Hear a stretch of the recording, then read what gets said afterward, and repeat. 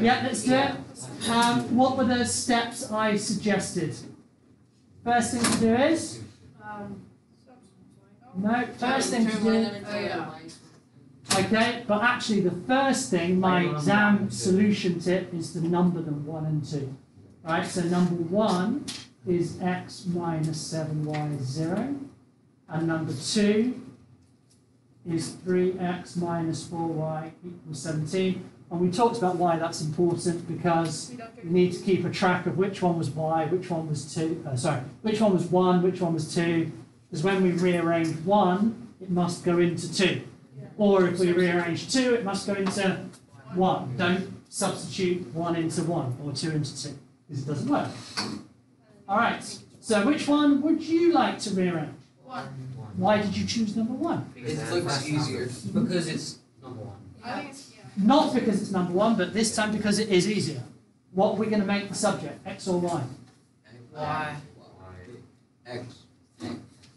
Y is x, the easier subject to make. Because it comes before y. What? Because it comes before y. No, it's got nothing to do, it comes before or anything. Because it's just 1x. It's just 1x already, and that's what I want. I want x equals, plus this is a negative 7y's. If I've got 7y's and I only want 1y, I have to divide by 7. If it's negative, I have to have positive. So there's 2 things to sort out here, whereas this is just 1x. So how do I get x on its own? So I'm going to rearrange number 1, and I have to do plus 7y's, and I get a nice simple x equals 0. Wait, no, 7. 7y. Good. Some people get confused, but what's 0? What's 0? What's 0? Just it, isn't it? It's like saying, what is 0 plus 5? We don't say 0 plus 5, we say 5. All right. What do we do then? That's my new number 1. Oh, we substitute. We substitute, don't we? So we replace anything x with, so my x in this one gets replaced with 7y. So my new number 2 becomes 3 times 7y minus 4y equals 17.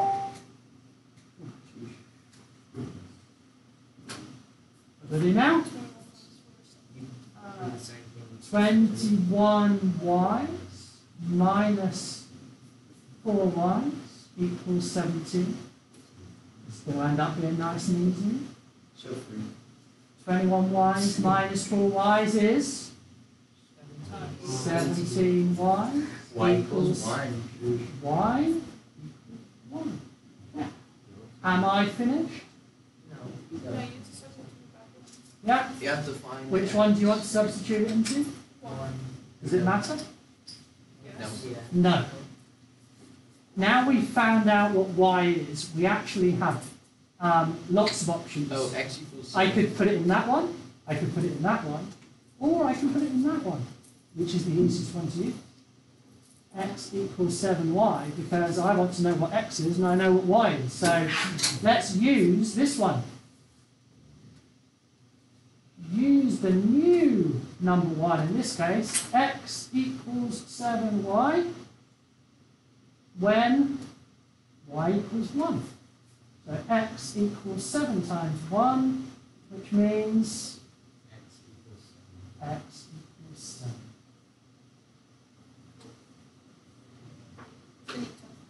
So they are my 2. That's the solution to this system of equations. Should we check? How do we check? Put it into 2. I did use number 1. I know that x is 7, y is 1 works because I used it. But does it work in number 2?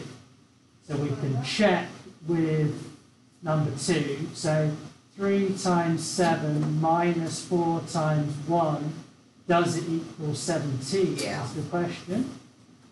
21 minus 4 does equal 17.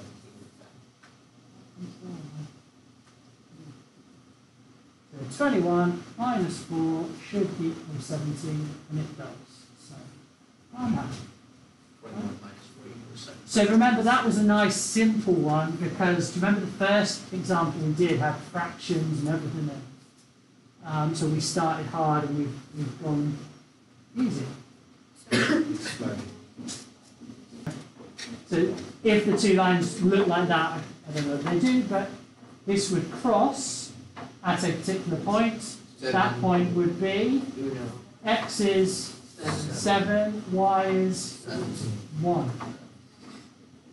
Yeah? X is 7, y is 1. So the coordinates at that point would be 7, 1. So that would be the visual representation. Okay. Pardon? Please go back on this. Stop recording. Okay, so this is prime. This is a tricky one on many levels. All right, it's tricky because if you look at the start, when we rearrange, nothing's nice to rearrange. We get a fraction. Okay, so we've got this fraction that's been substituted in. We need to expand the brackets. Now remember, when you expand the brackets, you only multiply the numerator of a fraction, don't you, when you multiply? You don't multiply the denominator as well, otherwise you don't do a multiplication. We then have to multiply through by what you've divided by. But when you do that, you multiply all the parts. Don't double multiply the fraction, remember that? So all of that's tricky in its own right, but then we end up with an x value that is a fraction. The other problem with that is, if it's a fraction that I turn into a decimal and have to round, what will be the problem? It'll be inaccurate. It will lack accuracy, yes. So what we do is we try and simplify the fraction if we can. Can we simplify 13 over 44? No. 13 is a prime number, so if 44 doesn't divide by 13, can't do anything, which it doesn't. We still need to find y though, so we're going to do that in exactly the same way. We're going to put it into one of these. Alright? Now I know that x equals 13 over 44. Which one would you prefer to use? Number 1 or number 2? They're both going to be relatively tricky, so let's just use number 1 with x equals 13 over 44, and we have 5 times 13 over 44 minus 3y's equals negative 2. So you're thinking, oh, that's not easy. And you're right, it's not easy, but we can deal with it. How do I do 5 times 13 over 44? 13 times 5, 44 times 5. No. No, you don't. We just do 5 times 13, don't we? Which is? Sorry, I'm 65. 65 divided by 44 minus 3y's equals negative 2. What do you do now? Minus 65 over 44. Or plus. Well, I would actually, I'm going to add 3y's and add 2. So it becomes 65 over 44 plus 2 equals 3y's. So just add 88 to the fraction. Okay, yeah, so 2, 65 over 44, 2 is actually 88 over 44. Are we all happy with that? Yeah. 88 divided by 44 is 2. Yeah? Oh. I'm sad. And then you can add them together. 65 Why plus is that 8. over 48? It's not, it's a 44. I just Oh. It didn't oopsie daisy. didn't. What's 65 plus 88? 153. 153.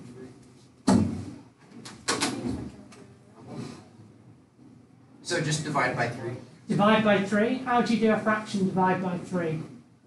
153 divided by 44 divided by 3 is y. So to divide a fraction by a whole number, you actually multiply the denominator, if you remember that from your M1 days. 153 divided by 44 times 3. 44 times 3 is... 132. Yeah. Then we just are we able to simplify that? 1.15909. That's not simplifying it. I know, but that's the Oh, number we Eugene. And I need to can't multiply. plot that on a graph because you've rounded it. So actually my solutions at the moment are x equals 13 over 44 and y equals 153 over 132. Challenging one, that. And like I said, on Thursday, I mean, we'll end up with the same answers, so it's still going to be a difficult one at the end. Alright?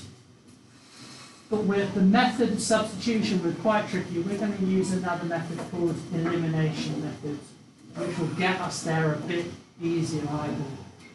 Alright? So that's the next thing. So, just to remind you, we are coming up to exam time. If you need to do more practice on this, now's the time to be doing it, right? We're not going to spend any more class time on substitution methods.